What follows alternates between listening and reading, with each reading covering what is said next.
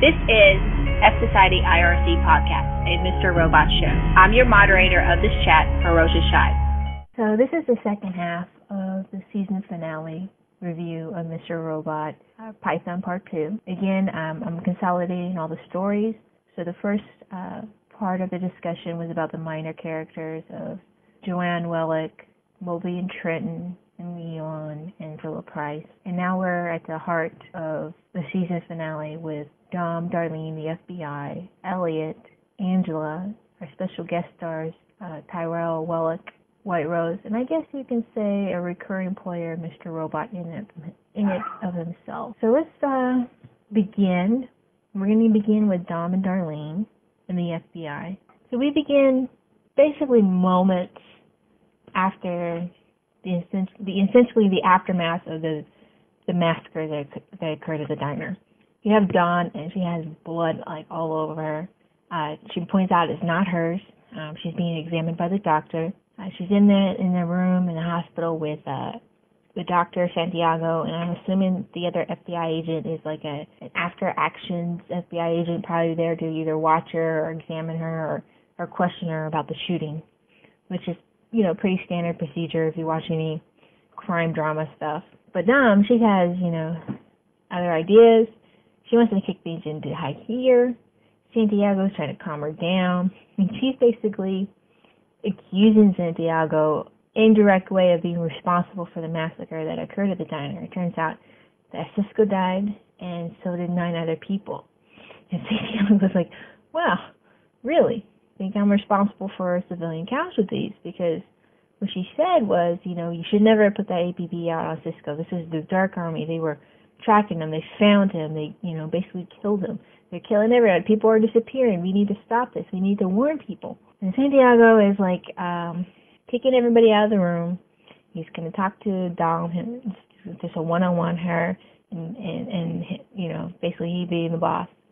I'm still extremely suspicious of Santiago, even though he's demonstrated that he's somewhat competent of a person and that he may in fact have Dom's back, but we still don't know who the mole is within the FBI. It could be somebody higher up. It could be somebody on the side that's, a receptionist, a secretary, and is just forwarding all this information to White Rose, to the Dark Army. But he's still got the stink eye for me. And again, he's trying to slow Dom's roll, and Dom's like, we got to stop all this. And he's like, you don't know what's happened. He goes, I know what's happened. We're losing witnesses. We got to round people up. We got to take things to the next level. We got to bring this up to the chain of command. And he goes, E-Corp just got bailed out, $2 trillion. The global economy has been saved, a no-interest loan. And she goes, we need to tell people this is a trap. This Dark Army, they killed our friends. They killed our witnesses. We got to tell people. He goes, no, honey. Look, honey, I understand what you're saying, and I appreciate the fact that you admit that you're not accusing me of being complicit to a massacre, but the narrative is set. The narrative is set before the body's dropped. This is happening. There's nothing that's going to undo it. There's nothing that's going to change. And she goes, how is this possible? How are they even doing this? This is a trap. This is China. There's going to be a war. And he goes, right now, the world has been saved, and China's responsible for saving the world. And that's basically all anybody cares about. And he's like, I just need you to go home, cool down a bit. She goes, I want to be there for the interrogation, and that interrogation is for Darlene.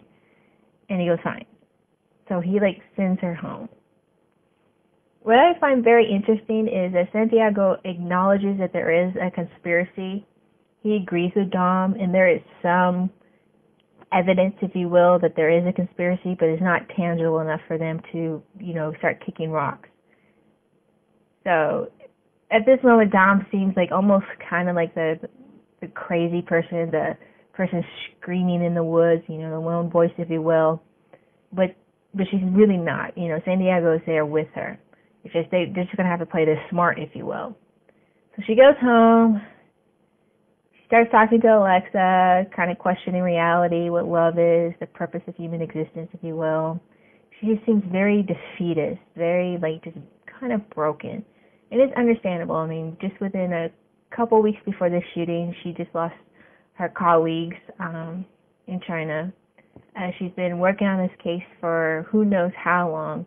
And I question how long, and we'll talk about that towards the end of this, how long she's been working on this case. People, she keeps getting roadblock after roadblock. She's not getting her man, if you will. So it's the next day, if you will, or later on that day, and her and Santiago are sitting down with Darlene and having a bit of a tit for tat. Santiago is going all kind of gitmo on Darlene, stating that under the Patriot Act, she has no right. She doesn't have a lawyer because Darlene was invoking her Fourth Amendment right, and she wanted a lawyer. And Dom was like, let me take a different approach, and Santiago leaves. And she kind of goes for this tit for tat for Darlene, trying to talk to her. She knows. Dom's like, I apologize. I'm sorry for the loss of your boyfriend there. It seems that he really loves you. And she goes, Darlene's just kind of a bit snarky. She knows, what does that have to do with anything? All we were doing was just sitting in the diner having a meal. Have no idea what has happened, and now he's dead. And she goes, Vincent, your friend that you dropped off at the hospital, he just had a broken collarbone. He's going to be fine. But your other friends, the ones that survived the wreck and are in D.C., part of the D.C. prank that they pulled off. And Dom's like, I thought that was pretty funny. And Darlene was like, it's kind of funny how, people in power can't take a joke. And all people get punished for that. Go through all these crimes, if you will, but they get away with all these type of crimes. And Dom kind of continues, kind of not acknowledge it, but kind of ignores it a little bit. She goes, they're all saying that you're the ringleader. Darlene's like, I'm not sure what you're talking about. We found the house. So I don't know what you're referring to. We still haven't found Susan Jacobs. And Darlene's kind of quiet about it. But, we're looking for her. We're looking in the house. And he goes, if you have something, you need to charge me with something. And Dom was like, I understand what's going on. We found all this equipment. And she presents this equipment, the video equipment. And we're going to match it to those F Society videos. And Darlene's like, what? Me and my boyfriend like to, shoot porn. Is that a crime now? The FBI is interested in our porn activities? And so Darlene is trying to deflect. And a lot of it is, conceivably very believable means of deflecting, that she has no ties to this, that she's free, if you will, from any attachments to what's going on. And Dom, acknowledges the fact that she's pretty brilliant. And, they haven't found the F Society tapes. They're all gone. They obviously scrubbed it. The house that Susan Jacobs is scrubbed, is completely clean. And then she comes with the big old joker. She pulls out a little baggie, and inside that baggie is that bullet casing from the very first. She goes, we talked to your friend, Vinnie Jones, and he says that you stole his gun. And she's like, well, that sounds like that's his problem. I don't really know what he's talking about, but I don't even know anything about any gun. And Darlene not Darlene, but Dom is just kind of shaking the bag. She goes, we found this at the fun house, your little headquarters that you had. And Darlene seems a little shook by that because it doesn't make any sense, but she's deflecting. There's a little tit for tat that's going on here. So Dom ends up, leaving the room, kind of leaving Darlene to stew there, and she talks to her boss, Santiago. And Santiago's like, she has this plan, and he's not completely for it. He's saying, the oversight is going to come down on them. Everything might, in fact, kind of get shut down a little bit because of the shooting. But Dom says, let me do this play. I know who she is. She's just like me. We're both Jersey girls. Let me do what needs to be done. We need to do this. All our witnesses are disappearing or dead. The Dark Army's cleaning up. We got one shot at this. This is the way to do it. So the play is to basically show Darlene everything. When I mean everything, I mean everything. She opens the interrogation room, pulls Darlene out. She's not in cuffs. She gets the rock star treatment as she walks through the FBI bullpen. And you get this really fantastic music. I think we might do a little bit of an episode about just the aesthetics of this show, like the cinematography, the background, the music. Maybe we'll get in depth and talk about that a little bit. But she gets the rock star treatment. She's walking through the bullpen. She's getting the stink eye from all the FBI agents. And Dom, has this little bit of a narration overview as she's going through the walkthrough. And she says that, over 6,322 FBI agents are working on this case alone. And she turns to Darlene. She's like, because now they're in the final room, the room where all the information's at. We're all part of this biggest event in world history. Darlene's like, I'm not special. And Dom says, I'm going to change your mind. And of course, throughout the entire season finale, there's these brownouts are happening. As Darlene's walking into the final room where all the information's at. And in this room with Dom. And Dom's just looking at her as Darlene's staring at these whiteboards. And on these whiteboards are just like all these little lines and pictures of everybody. There's Angela, Elliot, Darlene's on there herself. There's the Cisco. There's one of Elliot's co-workers from Allsafe. Gideon's on the board. Joanne Wellick's on the board. We find out the name of Mr. Sutherland, the bodyguard to the Wellicks. His name is Donald Hoffman. He's on the board. And there are all these intersecting lines and little bits of information about them. Kobe's on the board. All these people on the board, and they're all being interconnected through all these little diagrams, if you will, charting out their connections and their relevance and stuff like that. And Dom's giving this speech to Darlene. She's saying, they're calling this Operation Python. And the reason is because a python is a very patient creature. It waits slowly. It stalks its prey, and it waits slowly to surround the prey before striking. And she goes, our break was, you guys kind of messed up there. Romero, he probably thought it was Dark Army, but no, it was just a stray bullet from a neighbor, drug deal gone bad. And you guys were so shook by that. But all that we're doing, everything, all the moves that we're doing is to catch the man in the middle. And the man in the middle is Tyrell Wellick. And Darlene can't believe what she's seeing. It's a very detailed whiteboard. There's actually 2 more whiteboards you can see to the side, to the right, and to the left with more information. The FBI knows. The FBI knows a lot. And I'm not quite sure why they've completely rounded everybody up and about yet. Maybe because they couldn't find everybody. Moby and Trenton are on the board too. And Tyrell Wellick is dead center as the man in the middle, the man in charge of all of this, which we know not to be true. But Darlene's like, and, that's the end of her storyline, hers and Dom's storyline of the FBI. She's caught. She's in FBI custody. She's going to be there for a while. She's probably going to get charged with something. Most likely a stolen gun, because it's New York. In New York, they have extremely strict gun laws there. So she could be facing some felony time. But the point of the matter is that, wow, the FBI has been on it. They haven't maybe put everything together, but they have a lot of information. And I'm just, let's get into it a little bit. I do think that they're kind of lying, Darlene to the FBI to try to flip her. That's something that the FBI does. We see all the work. We see that Darlene... We'll see whether or not this will get Darlene to turn on her brother. After all, she did love Cisco. She is in FBI custody. I think she knows who Tyrell Wellick is beyond just the fact that he used to work at E Corp and that he's the man that everyone's blaming for the 5/9 hack. I think he's initially, or at least Darlene thought he was supposed to be part of the plan as being a fall guy and not actually being part of the plan. I think Darlene, as you saw towards the end there with her and Cisco trying to find out what stage 2 is, that she's upset that she doesn't know all the plans, that she doesn't know what's going on, that Elliot is hiding or lying to her, if you will. And so she might be a little upset by that. And I think there's an indication there of just looking on the whiteboard, just the extent of what she doesn't know. And she knows a lot. She's supposed to be part of this. This is a revenge mission, if you will.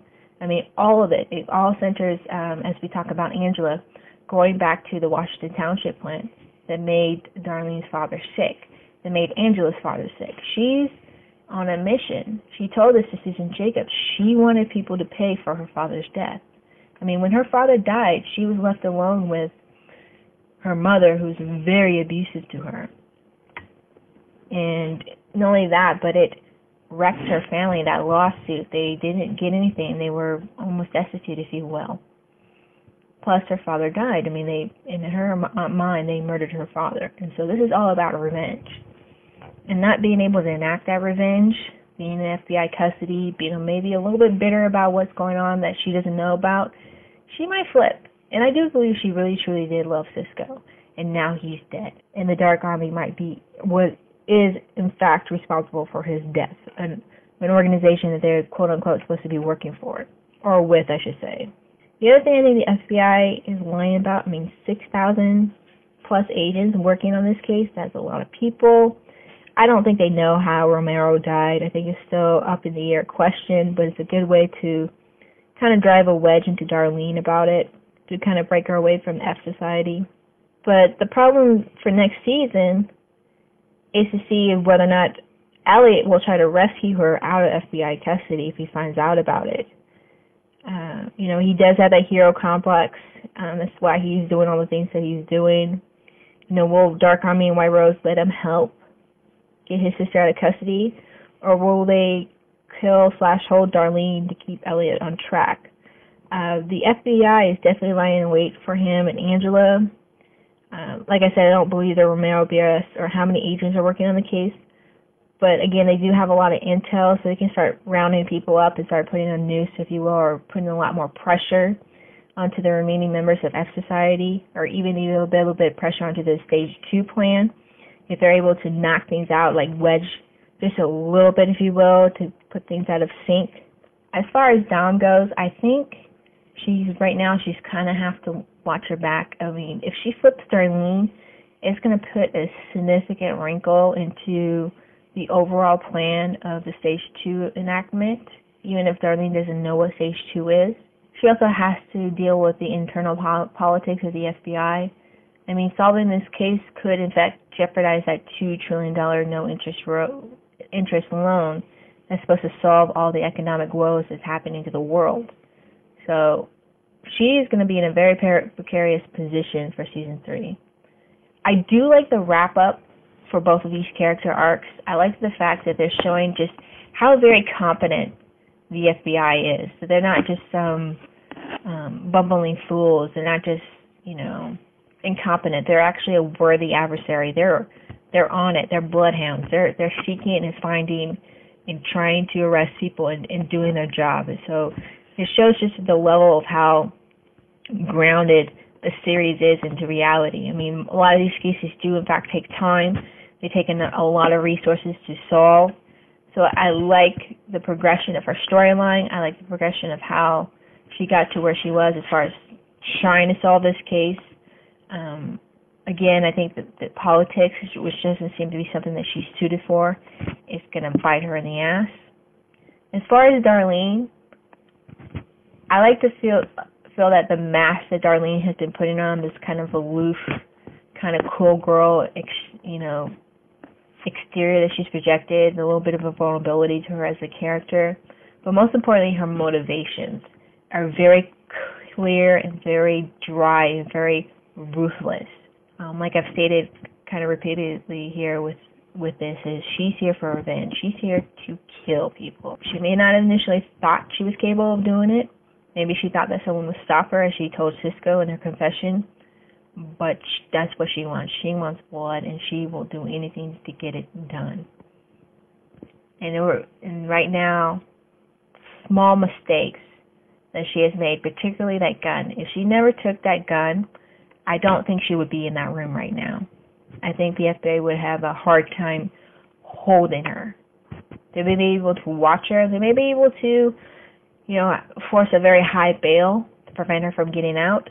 But I don't think they'd be able to hold her. So her need, if you will, for that vengeance, her motivations, if you will, her ruthlessness, that small mistake, if you can perceive it as such, is the reason why she's in this predicament. And it's a series of small mistakes, beginning with the fact that she didn't go down to D.C. to oversee the project. That she basically passed the baton to somebody else, and clearly they weren't competent enough to get away, to go full throttle with the plan. If she had been there, I think they would have gotten away. They wouldn't have been caught. But because she wasn't there, she was a variable that just put everything askew. And all of this has to do with the fact that, again, she wanted her vengeance.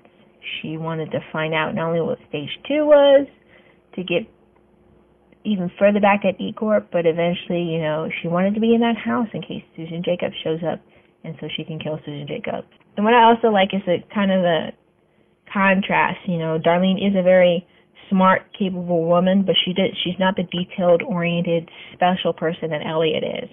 And I think it's important because you can't have too many special people on the show, because then it kind of gets exhausting, really, and then their specialness is not quite that special. So that's it, like I said, for that story arc and its impact. Again, I think for season 3 for the FBI, it's just a matter of just boxing people in and seeing how Elliot and Dark Army and the stage 2 plan maneuvers his way out of the box. As far as Darlene, it's going to be a big question mark of whether or not she's going to betray her brother or she's going to end up dying because of her brother. Speaking of Elliot, the entire season finale opens both parts with Elliot. The first opening scene is with Elliot at his apartment trying to trick his mind to trick Mr. Robot. He talks about his friend Sam from childhood using a lucid dream technique called mind awake, body asleep. And once again, 2 episodes in a row, the third episode this season, if you will, the audience has been brought into the show, and we have many voices doing this mantra, this chant of mind awake, body asleep. As Elliot is sleeping, we get all the other activities throughout the first episode of what everyone else is doing while Elliot is trying to trick Mr. Robot. And the reason why is because Elliot wants to know why he's at the apartment. What is Mr. Robot's plan? What's his end game? Because obviously Mr. Robot, once again, is hiding things from Elliot. So Elliot wakes up and he sees Mr. Robot rummaging through the mail and picks up a menu. And it's the Red Wheelbarrow barbecue joint with a code message in it telling Mr. Robot to go to a location. So now Elliot is a silent observer and he's following Mr. Robot. So he walks through the city, and you can see the city is still, as the brownouts are happening, things are still kind of a wreck. There seems to be more people in and about. You still see the closed signs, the boarded up homes, the trash everywhere. And then he walks through a swap meet in the park, which has these people trading and bartering and using Bitcoin to sell goods and services, something that seems to be happening almost every night there, according to the signs. The city still kind of looks, very bleak and kind of very dead, if you will. It's not the vibrant, bustling New York City that we've seen in almost every television and movie and game or any kind of media out there. It's very dead. The 5/9 hack has halted the activity of a very major metropolitan city. Also, when Mr. Robot and Elliot are walking to the swap meet, it looks like that Kobe was there shopping. Not sure if that was the case, but I just found that very interesting. So the brownouts, again, they're still happening. They're still happening throughout the episodes. And Elliot turns down the street, and he ends up losing Mr. Robot, and he starts panicking. But then he cools down and realizes that he's Mr. Robot, so he hasn't lost Mr. Robot. He has to think, where could Mr. Robot be? And he notices a car parked at the very far end of the street, so he starts walking to it, and it's a cab. And he opens the door, and the cab guy is, "Are you Elliot? Are you Elliot?" And Elliot's like, "You here for me?" And, "Are you Elliot?" So Elliot gets in the car, and it kind of flashes to him sitting as Mr. Robot and then reverting to Elliot. And then all of a sudden, the other side of the door opens up, and it's Tyrell Wellick. And he gets into the car, and he tells the cab where to go. And Elliot starts freaking out. And Tyrell Wellick starts talking to Elliot as Elliot's just, mean-mugging him. And he goes, it's very dangerous for us to meet like this, especially since we're so close to enacting our plan. And Elliot starts yelling at the cab driver. The cab driver doesn't speak any complete English or proper English. He's talking back to Elliot, and Elliot's like, "Do you see this man? Do you see this man next to me?" And he starts yelling at the cab driver to get him to acknowledge that is there somebody right next to him. And Tyra Wellick is starting like, "What are you doing, Elliot? What are you doing?" And Elliot just keeps screaming and screaming and screaming until finally the cab driver just kicks both of them out of his cab and drives away. There's another big brownout, and Tyra Wellick was like, "What is wrong with you? What's going on here with you, Elliot?" And Elliot is, he's still freaked out. He thinks he's seeing things. And he goes, "How are you here?" He goes, "The stage 2. The plan is happening. All our dreams are about to come true." He gives Elliot a Casablanca quote, and that's the end of the first episode of Python, the first part of the season finale. The second episode, the second part, opens up with a reenactment, if you will, from the perspective of Tyra Wellick, of that scene where from the first season where Tyra Wellick was meeting with Mr. Robot, but this time around we see the real actual person, which is Elliot, and they're having that conversation. And I've seen this YouTube video where there's a side-side comparison of that exact scene of Christian Slater doing it the first time around, and then Rami Malek doing it the second time around, and it's just very eerie. Rami Malek captured that entire scene very, very well. I might put a link in the show notes for it, but here we are, and Tyra Wellick, he gets out of the car, and he kind of chases after Elliot, and he's like questioning everything. He's questioning why he himself is doing this, why Elliot is doing this, what the purpose of it is. And he tells Elliot, he has like a bit of a confession. He says that his father spoke very little English, and all he knew was this silly poem about a red wheelbarrow. And that's because his father cited this poem.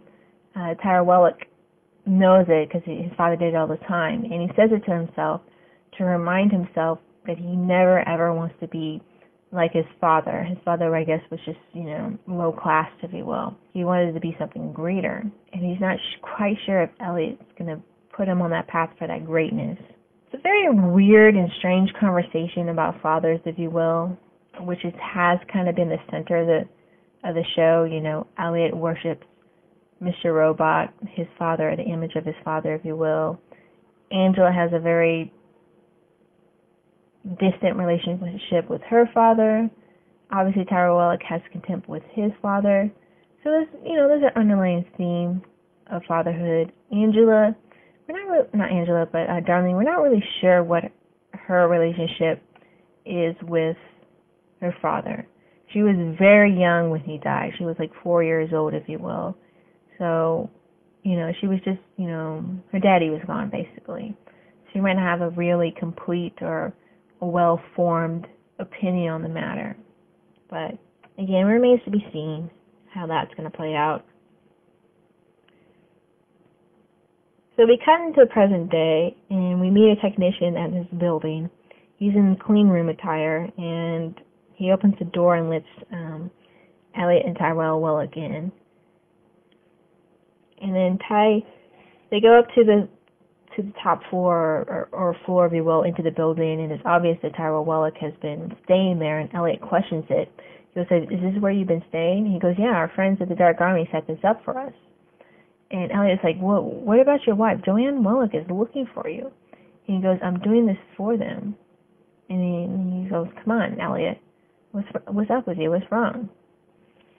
And Elliot kind of sort of plays along, and Tyra Wellick breaks down, the plans for stage 2. He goes, look at the building across the street. I can't believe this is happening.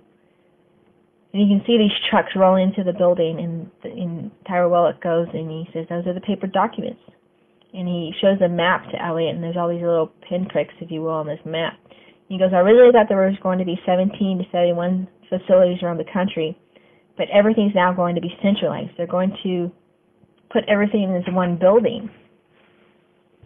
And then he shows Elliot the malware program. And Elliot's talking into his head, and he's realizing what the malware program's going to do as he's looking at it. He goes, why are they doing the femtone cells? And then he realizes they need the femtone cells as a power backup because of all the brownouts. They don't have enough electricity for that building. So if they have femtone cells, and if you build up the hydrogen gas in the building, it can cause a fire and explosion. And then you realize that's why the brownouts are happening. It must be the Dark Army doing it. And because of this hackable power-up, they're able to destroy the paper backups. And he's not for this. And there's also a little bit of a scene, too, of Mr. Robot shows up, and Tyra Wellick and Elliot, and they're staring out the window. And Tyra Wellick's like, this is all for us. But Elliot, he doesn't want anything to do with this. He doesn't want to do anything with Dark Army. He doesn't want anything to do with Stage 2. He also doesn't want to be killing people because obviously they'll be in the building with the hydrogen gas buildup with the explosion. He wants this all done. He's going to basically destroy the malware so this plan doesn't get enacted. And Mr. Robot's there, and he is arguing with Elliot, and Elliot's arguing back with him. He's like, you lied to me, you broke our deal, this is crazy, I'm not doing this. Mr. Robot's like, you need to calm down, this is our plan, this is our dream, we're almost there. This is stage 2, this needs to happen. This is what everything's been building up for. And Elliot, he goes to the computer that has the malware, and he's sitting down, and he's going to destroy the malware. And Tyra Wellick sees him, and he's like, what are you doing? And Elliot's like, I'm stopping this. This can't happen. And Tyra Wellick, he goes to a bag, and he pulls out a gun. And Elliot looks at him, and Mr. Robot's yelling at Elliot, you need to get away from the computer. You need to stop what you're doing. And Elliot gets up, and he goes, none of this is real. And Tyra Wellick's like, what are you doing? None of this is real. He's yelling at Mr. Robot. He's yelling at Tyra Wellick. None of this is real. You're not real. You don't have a gun. That's Darlene's gun. And Tyra Wellick's like, you gave me this gun because you said that I needed to stop anybody who wanted to stop this from happening. I just never thought it was going to be you. And Elliot's like, none of this is real. You don't have a gun. Elliot looks at his hand like if the gun is there. He goes, it's not real. This is not happening. I'm the only real person here. I'm taking control of the situation.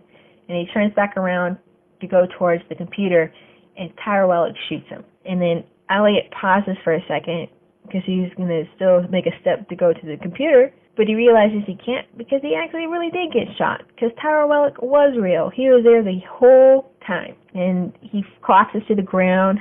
Tyra Wellick collapses along with him. He kind of bends down. He goes, I didn't realize when you gave me this gun that you thought that I had to stop you from doing that, from destroying their plan.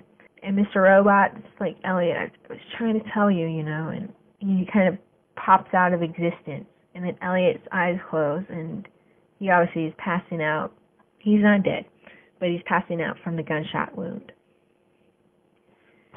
So let's talk about this a little bit. I personally think that with the whole scene with Tyra Wellick and Elliot being shot, it seemed like a recreation what possibly might have happened at the FC Society arcade location, but in reverse. And it can explain why there's a bullet on the ground at the arcade. Maybe Wellick freaked out about the hack and tried to stop it, but gets shot and comes to his senses and recovers, and can explain beyond him lying low why there hasn't been a peep from him for almost 90 days. And Elliot coming up with the whole blood and the killing of Tyra Wellick in the dreamscape sequence might explain that. Again, I've said this before, I think Elliot knows that White Rose is part of the cover-up with the Washington Township plant, killing his father.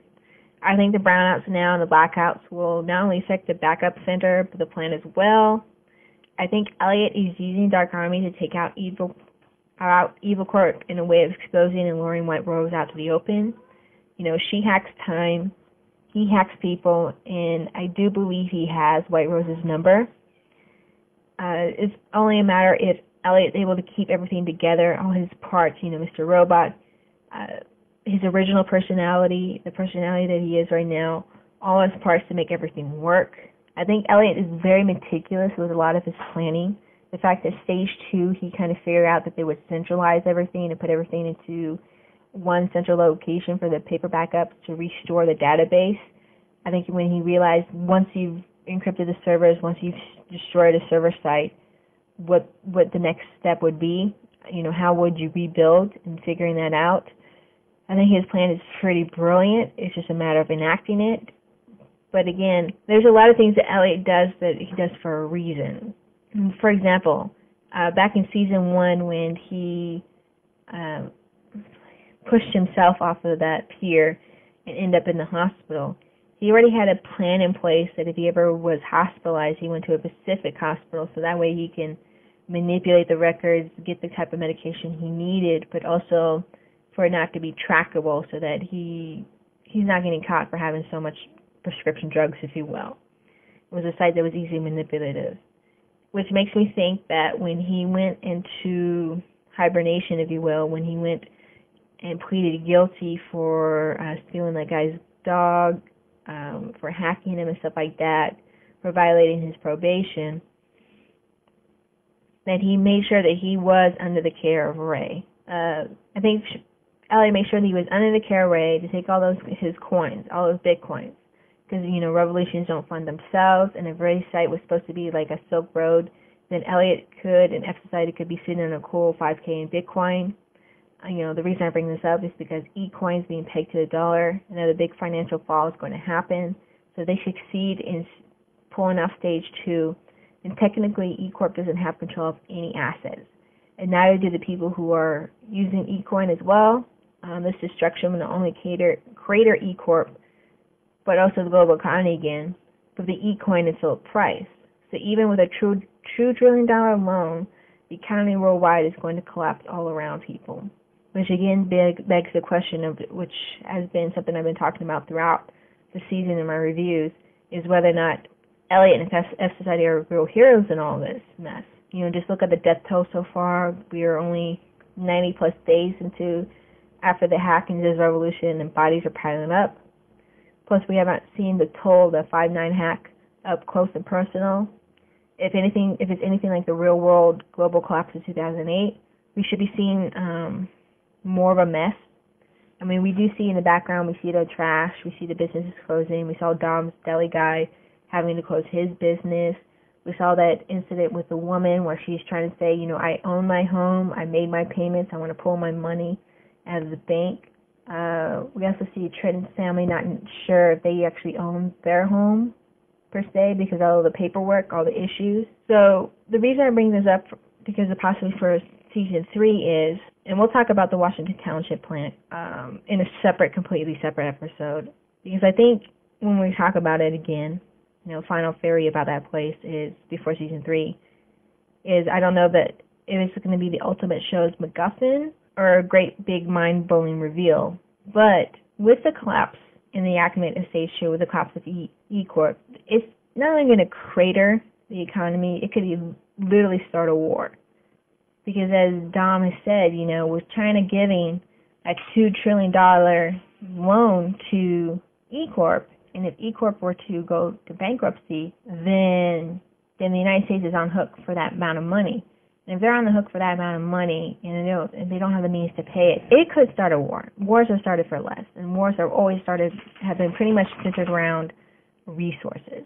So that is something that can easily happen in this instance. As far as wrapping up, as far as the story arcs go, I like the fact that Tyrell Wellick is still alive. I like the fact that he is not another personality of Elliot, so that would have been kind of fascinating. I also think that his coldness, Tyrell Wellick's coldness, or not necessarily his coldness, but his absolute belief that what he is doing is for his wife and child, that he's a zealot, which goes back to the earlier themes between Mr. Robot saying that Elliot was his god and Mr. Robot was the prophet. Then Tyrell Wellick is a disciple, and disciples and zealots are always, they are the most fanatical of members of any type of group, and their devotion is unquestionable. We see that with the fact that he shot Elliot, how devoted he was. The fact that he's willing to sacrifice his wife and child, or seeing his wife and child, explains his devotion. The fact that he's on the run and he's hiding out in this kind of a rat hole of a type of a place, considering how meticulous he dresses himself, how much of a wealth existence he's lived, explains to the fact that the sacrifices he's willing to make for this plan. So I like the fact that he's back in. I like to see how Stage 3 is going to go. It seems that, or not Stage 3, but Season 3 goes with him. It seems like he's kind of in charge of Stage 2. I do think that they need to explain his connection to, if he has one, to the Dark Army, or his time, that 90-day plus time, if they need to show something when it comes to that.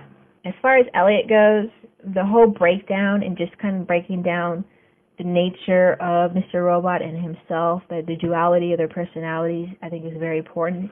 I think the various different things that are happening in his life, from him being in the prison, his relationship with Angela, the fact that he has a need to save his sister, all these things that happen throughout the season, I think shows the depth of his characterization, but also the fact that he is on a hero's journey. He has a need to save people. He's going through all these different things on the hero's journey, and there's these obstacles, and they're real obstacles, they're real things that he has to navigate, that he can't like a superhero punch through.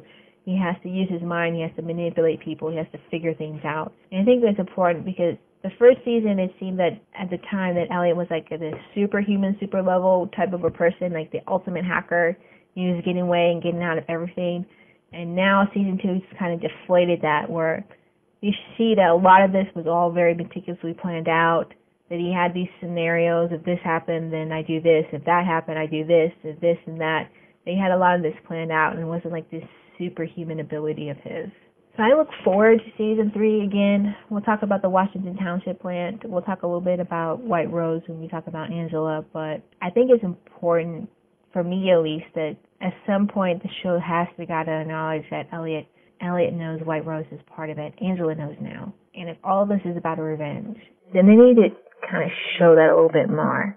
Because I'm very uncertain with a character that has been shown to have the kind of intellectual level that Elliot has demonstrated, not being aware that White Rose is responsible for overseeing the Washington Township plant, which sickened his father and caused his father to have cancer and die.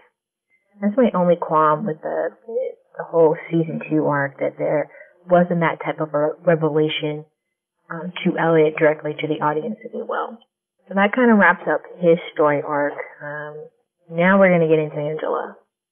So Angela is in a van being driven by the same man and woman who picked her up at the subway after her conversation with Elliot.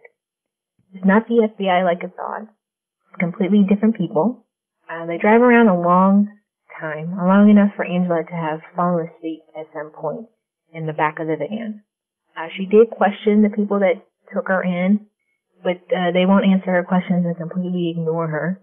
They eventually hit the suburbs and pull up to a home and drive into a garage and take her into a house. What's interesting about the house was that there's these pictures of the family on the wall, and they seem to be like blotted out with like either post-it notes or some type of paint to cover up the faces. So Angela is taken to a room. So this room, she's placed in this room that's a very vivid Lynchian feel to it. It's all black walls, red carpet. It has a fish tank with a fish in it. It's very huge.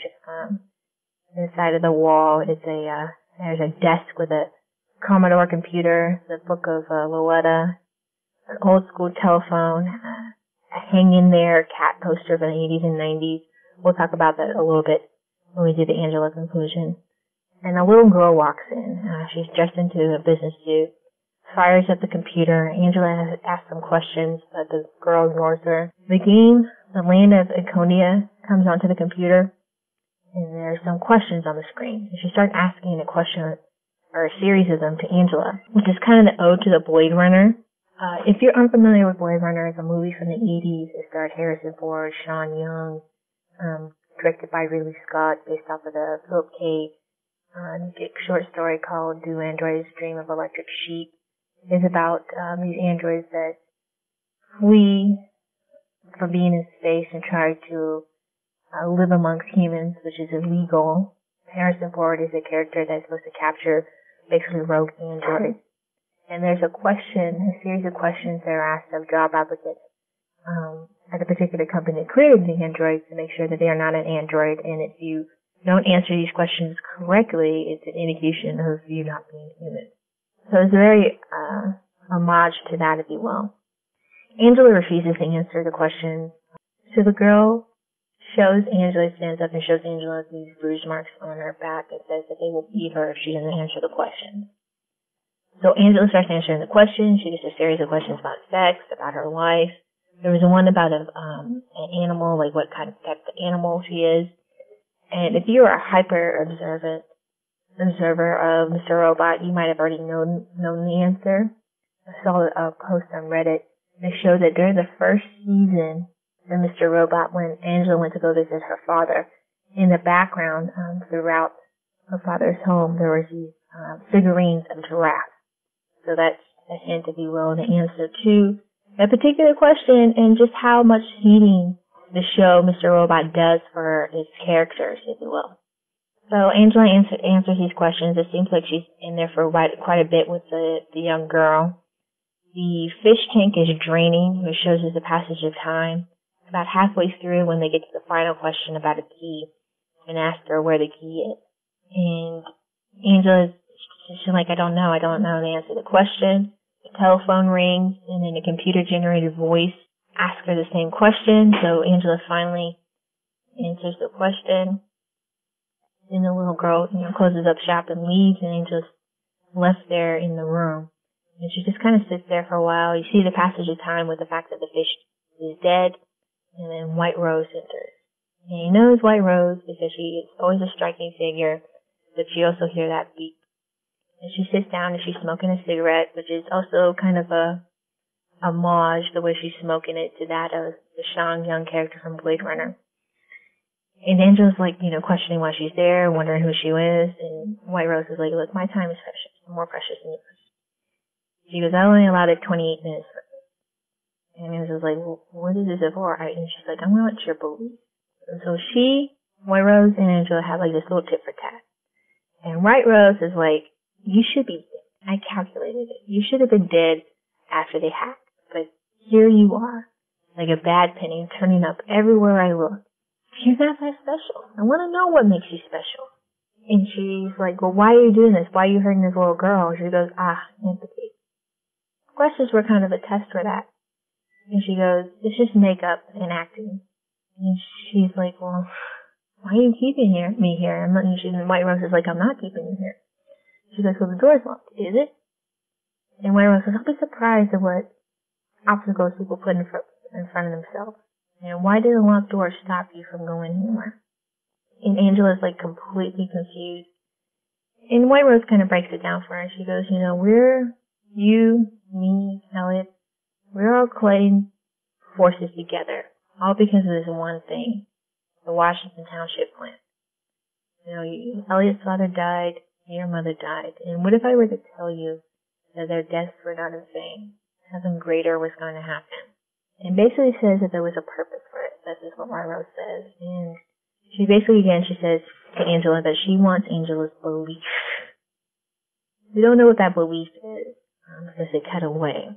And we see sometime later, Angela's in boss mode, and she pulls up to her lawyer's home. She's in a dark limo type of sedan thing. The brownouts are still happening. And she knocks on the door, and it's her lawyer's home, and she tells her lawyer to forget about the voicemail that she left.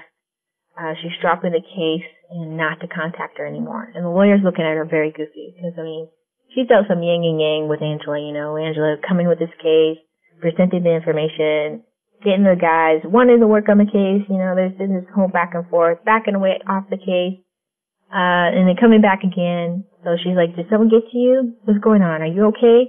She looks out the door to see the car waiting there. She's like, are you okay? Everything? She goes, Angela gives her a hug and goes, don't call me, and then walks away. And then we cut a little way further, and in the background, we're in Angela's apartment. In the background, there's a Let's Talk Frank on TV, and he thinks that the brownouts are a means of controlling people's means of communication. And so he explains his theory in the background here, and the telephone rings, and Angela answers it, and it's just a bunch of heavy breathing. And Angela tells me the voice on the other end that she was told that you'd be calling, that this is a secure line. And she knows what happened. And Tyrell was like, well, he's about to wake up, And he hears Tyrell Wellick's voice. He goes, he's about to wake up, and I think he should know. I think he should have someone who loves him to be there. And she goes, okay, I'm going to be there.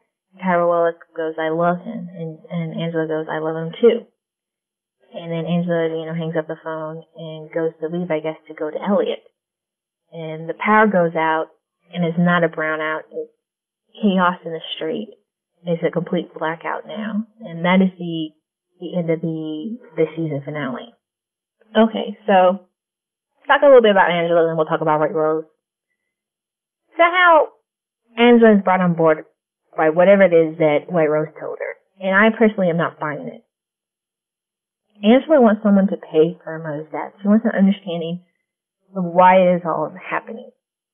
That's why she's pretty much on her own personal, wouldn't exactly quite call it vengeance mission, but she wants to know what the hell is going on with the Washington Township plant. And for White Rose to reveal to her that she is responsible for the Washington Township plant, and in essence responsible for her mother's death and Elliot's death. I wouldn't sit well for me, personally. I don't think it would sit well with anybody, no matter what the type of relationship you might have with a parental figure. If someone told me that they died because there was a cure for all diseases, you name it, is done, or aliens came to the world, because of the sacrifice or the death of your parent, or immortality, name, insert whatever the big reveal would be, I would be still stabbing a bitch. It's just my personal feeling. And I think Angela is the same way. I think Angela is probably the most adaptable character on the show. She just rapidly adapts to the type of environment she's in. She goes from all safe to, being the head of the project, to being kind of pushed out, to taking the fall with a DAT file so she can get the information she needs from Kobe, to being part of E Corp, to eventually getting those clauses in the lawsuit dropped, to jumping into the mortgage end of the business, if you will, like a step down, so that she can eventually, you might say, get the information she wants from about the Washington Township plant, to the nature of her job in E Corp, where she was able to get the type of interview that Mr. Philip Price wanted.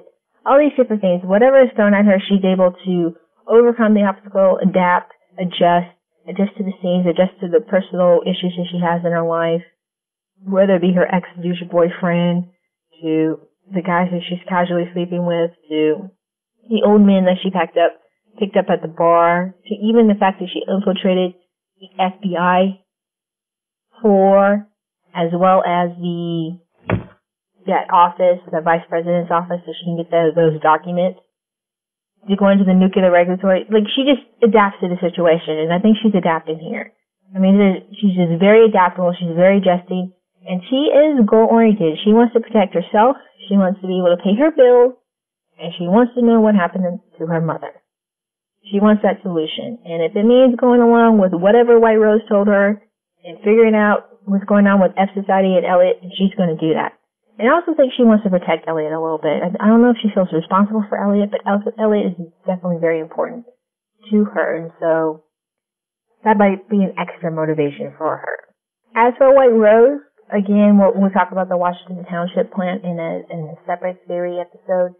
Now that the season's concluded, again, I don't know if there's going to be some big, major, huge scientific revelation, if you will, whether it be the one theory I had about ultimate power, like energy, as far as that goes. There's a big Reddit theory about androids we might talk about, or the fact that it might be the ultimate MacGuffin, and we'll get into why I think that is the case. But it seems that, again, White Rose is very mission-oriented herself about keeping control of this plant and doing whatever is necessary to do so. That includes giving that $2 trillion no-interest loan to Philip Price, and tolerating his solution for the E-coin thing. At the same time, she's doing this whole Stage 2 stuff. I mean, there's a lot going on with the White Rose. The Dark Army took out Cisco. They took out those FBI agents. She is responsible for keeping Tyrell Wellick off the map, if you will, setting up the location so they can take down all those paper documents. There's a lot going on with her, and I hope in season 3 we see more of her boss-like plan, if you will. I mean, we've seen a lot of Bill Price and his boss plan, but I think it'd be interesting to see White Rose's boss plan so we can see what type of an adversary that she is, because I don't believe her to be on the side of Elliot or F Society or anyone's side. She's definitely on her own side, and it'd be interesting to see more revelations when it comes to season 3 about her. I do like that they did add a more layer. I like the fact that they found out that she has a prominent position within the Chinese government, that she is indeed in charge of the Dark Army. That's a confirmation that she has a very long-term relationship when it comes to E Corp, if you will, and that she is the center of this whole Washington plant thing. That was a big revelation, and I kind of like that story arc for her. With Angela, again, I just like the way she's been able to adapt to the whole entire situation as far as her story arc. I like the fact that the position is now that she is a partner, if you will, into this endeavor about the F Society, about the mission itself. I kind of like the fact that she's been brought in and she's not on the outside, that Elliot is not trying to protect her. She's not like a princess, if you will. She's quite capable of taking care of herself, and that she has her own means of doing things. She might not be a hacker to the level of Darlene or Elliot, but she does know how to manipulate people. She does know how to use a bit of social engineering, if you will. She knows how to get things done. And I like the fact that was showcased here this season. So that's pretty much the conclusion for my season overview, review of the season finale. As far as the rest of the podcast shows go, again, I'm going to be doing a Washington Township plant episode. I'm going to talk about the extra stuff that's been going on, like the Telltale games, the book, and the RG game that's happening with the Mr. Robot. I will be doing an episode about eCoin and corporate coin and Bitcoin, the difference between the two and how their real-world implications and how they're influencing the show. And then finally, it'll be like my season 3 hopes and dreams, if you will, or maybe a couple theories. So there's going to be an eCoin episode, another Washington Township Part 5, if you will, episode, an episode about the extra stuff that the show is doing, and then ending with the season 3 until season 3 happens show. So 4 more episodes will be happening on the feed. Thank you very much for listening. Please subscribe, share, rate, and review on any of the podcast apps that you use, whether it be iTunes, Stitcher, Google Play, or inside any podcast app catcher you have. Just recommend, if you will. You can find the show on Twitter at FSocietyIRC. You can also email the show if you have any questions or any thoughts at fsocietyirc@protonmail.com. Also, review the show, and if it's 5 stars and good, I will, in the iTunes reviews or on Stitcher, I will talk about it on the show and give you a shout out. Again, thank you very much for your listening and your patience, and until next time. This has been a HiroJa show based on Seed Network production.